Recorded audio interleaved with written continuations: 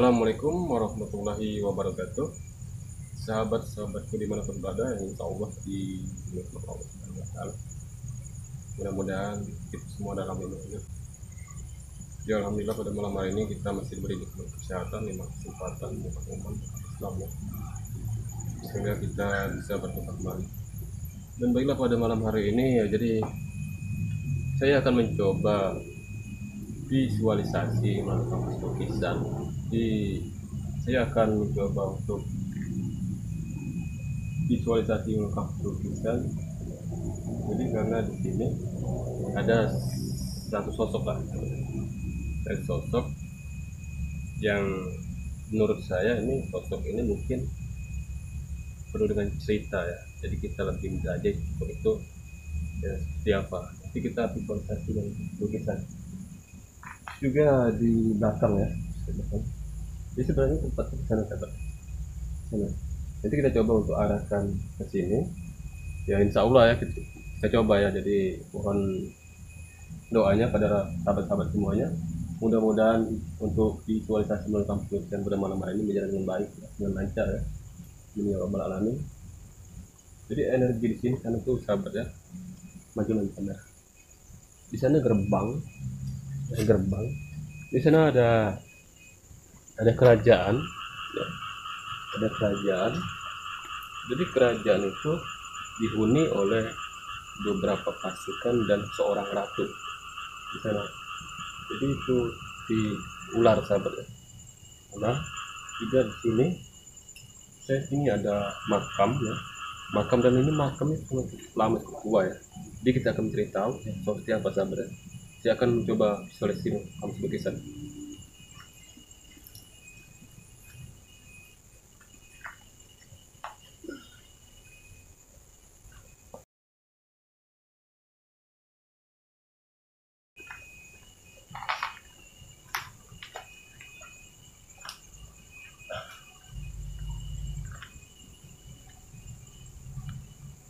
Jadi ini energinya besar.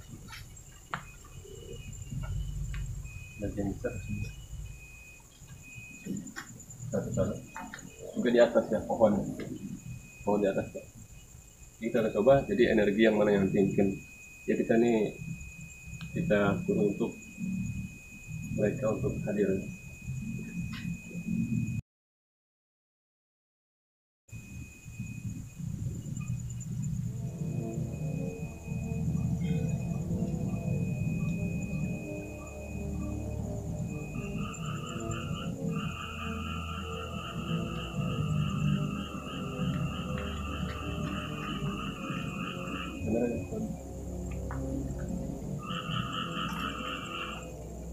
Jadi di depannya sahabat ada sosok yang tinggi besar ya, jadi seperti raksasa ya, jadi besar ya. Dia datang dari sana, besar, gede, raksasa juga hitam ya. Jadi datang dari sana.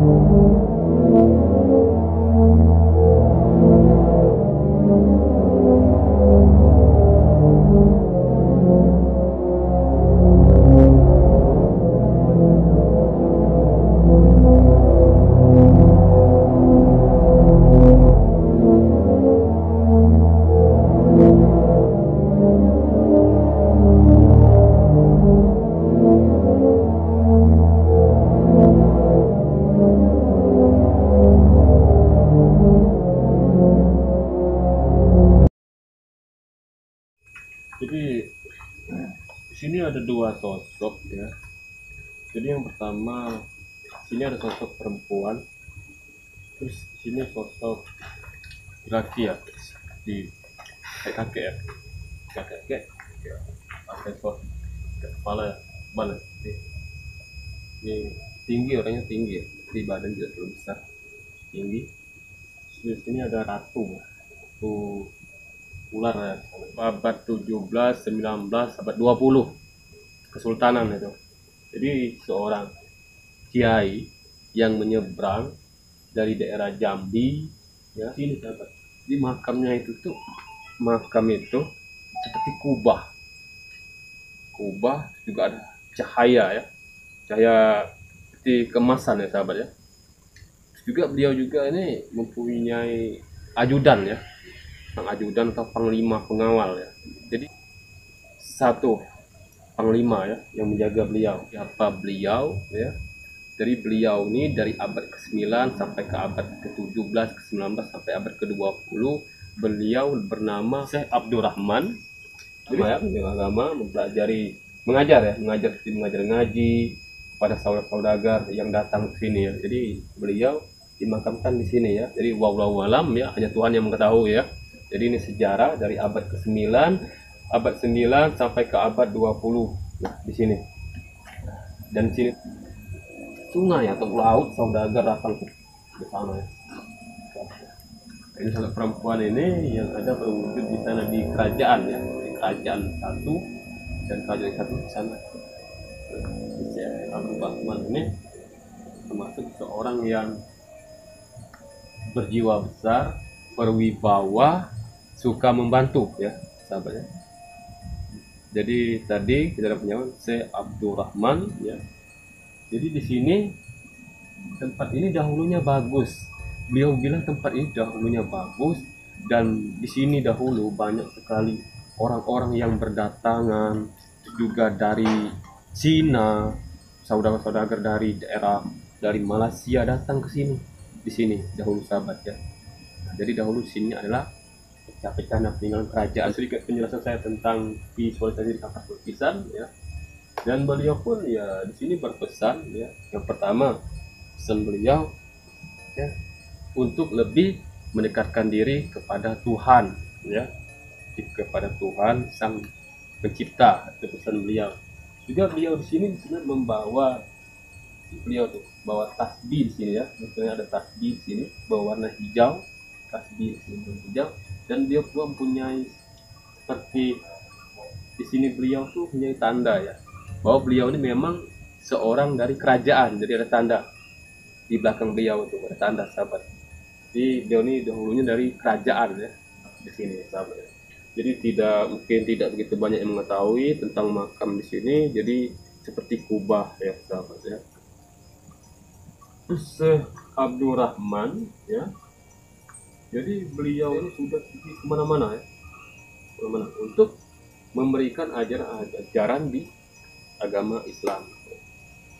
Dan sosok tersebut, ini sosoknya sahabat, ini ada jarak ini. Jadi tidak terlalu dekat. Jadi di belakang beliau ini, di sini ada gerbang, dan dihuni oleh sosok perempuan. Dan banyak sekali sosok ular di sana, ya. Dan ini sosok tersebut bisa berdampak negatif ya. Oke. Terus juga di sini bukan cuma satu makam, 1, 2, 3 ya. Ini kalau makam yang besar ini ya. Dan bergelar ini masih bergelar di zaman dahulu ini sebelum beliau menjadi seorang ulama. Beliau ini dari kerajaan sebuah pangeran Kam yang sudah lama mungkin tidak diketahui lagi. Tapi dahulu memang makam di sini, tapi sekarang sudah tidak terlihat lagi, mungkin sudah rata ya. Terima kasih banyak. Mudah-mudahan sahabat semua dalam lindungan Allah Subhanahu Wa Taala, juga dimurahkan dalam rezekinya, dilancarkan dalam segala urusannya. Terima kasih. Saya Surapati Anum. Wabillahi taufiq wal hidayah. Wassalamualaikum warahmatullahi wabarakatuh.